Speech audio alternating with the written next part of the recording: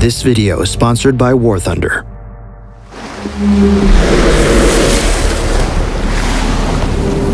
July 4th, 1961. A Soviet submarine drifts beneath the Atlantic. Inside, 3 maintenance lights are flashing, each signaling an issue that needs immediate attention. If the Soviet Union is attacked and their most advanced submarine isn't ready to strike back, Captain Zetayev will become a traitor destined for life in prison. There is no time to waste.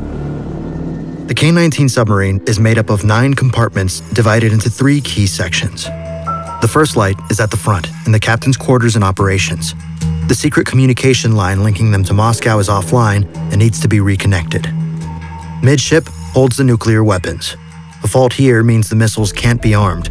If attacked, they'll have no way to respond. At the back are the nuclear reactors, with a 3rd warning light. This is the most serious failure yet. If it worsens, it could be fatal. Captain Zetayev starts at the front of the submarine. It's quiet, but that won't last. In front of him are 6 torpedo tubes on storage racks, each with the force of 1,500 sticks of dynamite. These may be powerful, but the strongest weapons are in the middle of the submarine. There are a few temporary beds, housing the most junior members of the crew. The best living cabins of the high-ranking officials are in the next room, where the first error code is. In a submarine, very few people have their own private area. Zetayev's room has a picture of his family. Life on a Cold War submarine is the most dangerous post in the Soviet military. One fault can be fatal. In the corner is the intercom radio. He inspects to see what the problem might be. It seems to be a blown fuse. This is a quick fix. Zetayev gets the engineer to make the change and heads towards the control room to see if this first light has gone out. He knows that fixing the next 2 maintenance lights won't be so easy. Here are the officers' rooms. Despite being shared, they are still considered luxury. The same can't be said for the crew's living quarters at the back of the submarine. Officers sleep near the control room, since that's where they spend the majority of their time. The captain heads inside to check if the first maintenance light has gone off. Everything from the ship's navigation, sonar detection, and torpedo targeting are all controlled through the periscope. The captain looks at the maintenance board and sees that the radio light has gone out. 1 down, 2 more to go. The threat of war is constant, but so is the fear of Moscow. If High Command hears about unready weapons, someone will take the fall. The second light needs to be fixed immediately. Anything shown up on the radar? Zetayev asks. All's clear, answers the soldier. Captain Zetayev enters the middle section, the part of the submarine that holds its deadliest and most classified secrets alongside the second maintenance light. 3 13-meter-tall silos. Inside are R-13 ballistic missiles fitted with nuclear warheads. Each of these has over 66 times the explosive power of Hiroshima, enough to erase New York City in seconds. Now the Soviet Union can launch nuclear missiles right from America's coast, making an attack faster, harder to detect, and more difficult to stop. But right now, they are defenseless. Why is there an error for the missiles in the control room, says Zetayev. The silos are overheating, so we switch them off. We've searched everywhere, but can't identify the problem. If the problem is not here, then where is it? Responds the captain. It must be due to a malfunction in another area, says the soldier.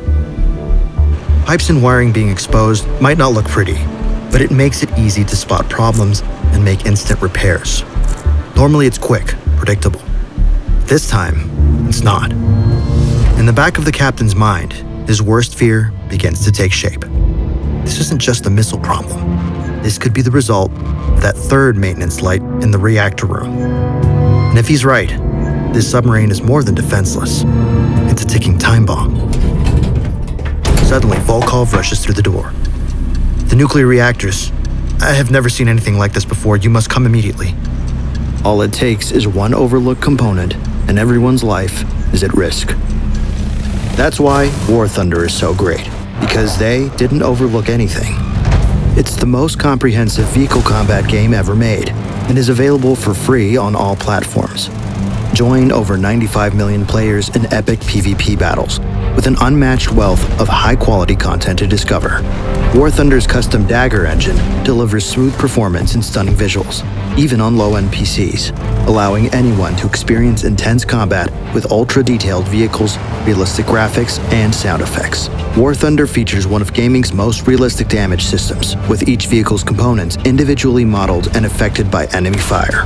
The X-ray view lets you see exactly where a shell penetrated and the components it affected. Command over 2,500 tanks, planes, helicopters, and ships from 10 major nations, spanning from 1920s biplanes to modern jets and tanks. There are countless camouflages, decals, and decorations for all vehicles. Play War Thunder free on PC, PlayStation, Xbox, or mobile.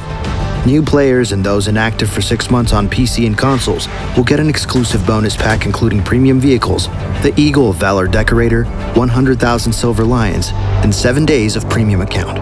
Use my links in the pinned comment or video description below. The deal is ending soon. On his way to the reactor room, Zateyev walks past the diesel fuel generators. They are switched off for now, but should both nuclear reactors fail, they'll provide enough power to get the submarine home. Due to the advancement from diesel generators to nuclear power, submarines can now stay submerged underwater for up to 20 years, if not for the crew's mental health, need for food, and oxygen. The captain enters the reactor room, the location of the third maintenance light. Volkov points at the dial. The nuclear reactor is at 300 degrees. If we reach 600, the reactor will explode. If something is not fixed soon, a full nuclear meltdown is imminent. A Chernobyl, but underwater. Nobody would survive. But it gets worse. It's the height of the Cold War, and an explosion of this size so close to a NATO base could be mistaken for an enemy attack, risking the start of World War III. What about the backup? Replies the captain. Due to the rush construction, there isn't one. We need Korchalov, he knows the reactors best, and will be able to figure out the problem. Although, he is sleeping in the crew compartment right now, replies Volkov. Let's get him, replies Zateyev. He presses the emergency button and sirens start blaring, waking everyone up. This is not a drill. These two reactors work like small nuclear power plants. They split atoms of radioactive material which releases heat. This heat turns water into high-pressure steam. The steam flows through the turbines in the next room, spinning them to generate electricity and provide energy for the entire submarine. The turbines then connect to the propellers, which allows the submarine to travel. But all this only works if the reactor is controlled at a stable temperature. Right now, the balance is collapsing, and they don't have much time left. Before reaching the crew's quarters, they walk into the auxiliary compartment. This section is often the difference between life and death. There are tools stacked away in case fixes need to be made, alongside backup toggles for the control room in case the main room gets damaged. The alarm is loud and everyone is rushing to their stations. Underwater, sound travels over 4 times faster than in air. A single dropped wrench could give away their position to sonar arrays listening hundreds of miles away. But right now, giving away their position is the least of their problems. They enter the crew's living quarters. Multiple hard, triple-stacked bunk beds are hanging on the wall, maximizing space. Only a couple of toilets and wash basins. There are no showers, meaning the crew goes months without bathing. We need Korchalov immediately, shouts Zateyev. Here, Captain, Korchalov responds. They rush back to the reactor room to identify the problem. Time is running out. Korchalov inspects the reactor, and it's not good news. One of the reactor's cooling pipes is broken.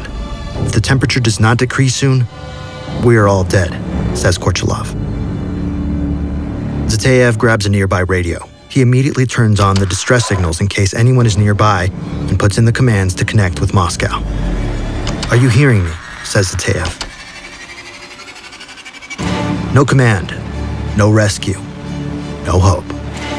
The worst time possible, the submarine's long-range radio systems are not working. The ship? Now a ticking radioactive time bomb. Unexpectedly, a nearby vessel picks up the distress signals. This is a United States Navy warship. Do you require assistance? Over. We are saved, suggests Nikolai Korchalov. A lifeline from the enemy. In his hands lies the power to save 139 lives, ensuring every man on board sees their family again. Zateyev radios back to the ship. No assistance required. Situation is under control. The K-19 is carrying top-secret nuclear technology and warheads. If the US boarded the submarine, then they could gain intelligence on Soviet reactor and weapon systems. Surrendering military secrets could mean treason for the entire crew. They are on their own. And now, everyone knows it. Captain Zateyev calls an emergency meeting. What he's about to ask is unthinkable. They are running out of time. The plan is to go into the reactor chamber and connect the drinking water supply to the air vent valve. This will cool the core, stabilizing the reactor. There is no plan B. I need volunteers, Zateyev says. The engineer crew are the only ones with the expertise to safely carry off this job. 23-year-old Korchalov steps forward. Before the voyage, he was with his family, playing volleyball and enjoying life. "Do you know where you're going?" asks Zateyev. "I know, comrade," he replies. Going inside the radioactive reactor is a death sentence. And still, 7 more men follow. The engineers work in teams, rotating every 10 minutes to limit their exposure. The first group goes into the reactor. Captain Zateyev starts his stopwatch. They start cutting a hole in the air vent valve, but the pipe is thick. The components around the nuclear reactor are all designed for safety. The first group stumbles out. They vomit over the submarine floor. Radiation is already burning their skin. "Get them to the medbay," Zateyev orders. Next group, get ready. Inside, they have created a hole in the air vent valve, but it's not big enough yet. The second man is cutting the water pipe from the wall. 2 more rotations fly by. The vent is finally big enough for welding to begin. But it's taken longer than expected.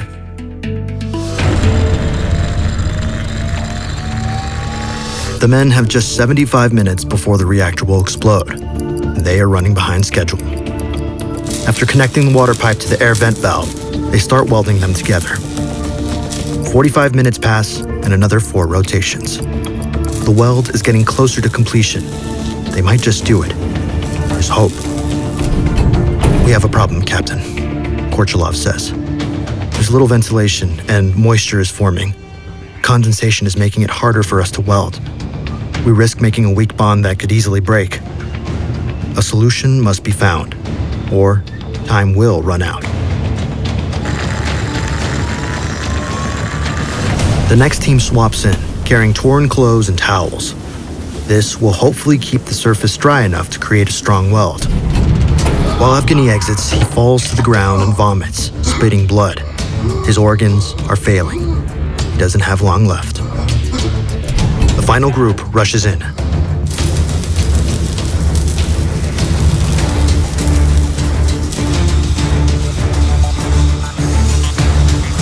The weld connecting the drinking water to the air vent valve is complete. The pair exit the reactor. But has it worked? The only thing left to do is wait, to see if the weld holds. Korchalov and the others are taken straight to the medbay. His face is blistered and the skin is peeling off. Here they have tools. However, nothing can stop this intense level of radiation. The doctor gives him morphine and a picture of his wife. Nothing is stronger than the will to survive.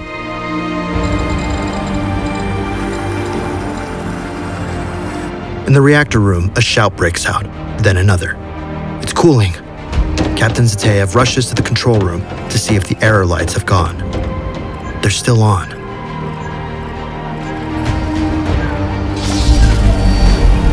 They have done it. Against all odds. But at what cost? They saved 131 lives. They stopped a nuclear war. But they couldn't save themselves. Exposure to 400 Roentgen can be fatal. Korchalov and the other engineers endured 5,400, more than 13 times the lethal limit.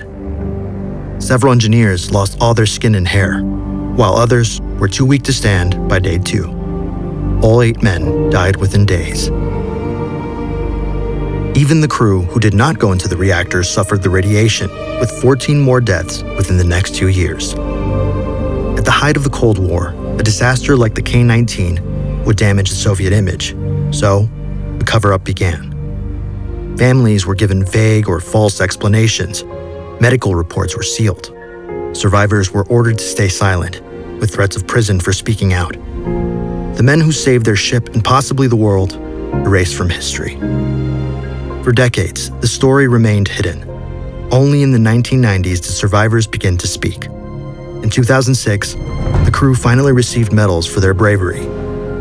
They were never meant to be remembered, but now they are. Not just as sailors, but as heroes who gave their lives to stop a catastrophe the world never even knew it narrowly escaped.